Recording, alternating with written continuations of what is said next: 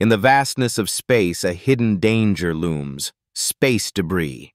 With over 36,000 pieces of junk orbiting Earth, this growing cloud of defunct satellites and spent rocket stages poses a serious threat to our future in space. But what does this mean for us down here on Earth? Every time a satellite is launched, the risk of collision with this debris skyrockets.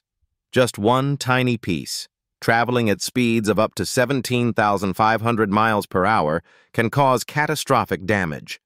The financial implications are staggering.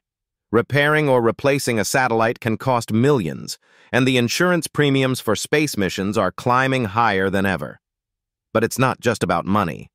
The operational costs are mounting too.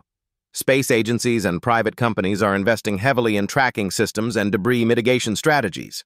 They're racing against time to develop technologies that can clean up our orbits before it's too late. As we look to the stars for exploration and innovation, we must confront the reality of space debris. The true cost isn't just financial. It's about safeguarding our access to space for generations to come. The question remains, can we clean up our act before it's too late? Like, share, and subscribe for more daily mixed-dose videos.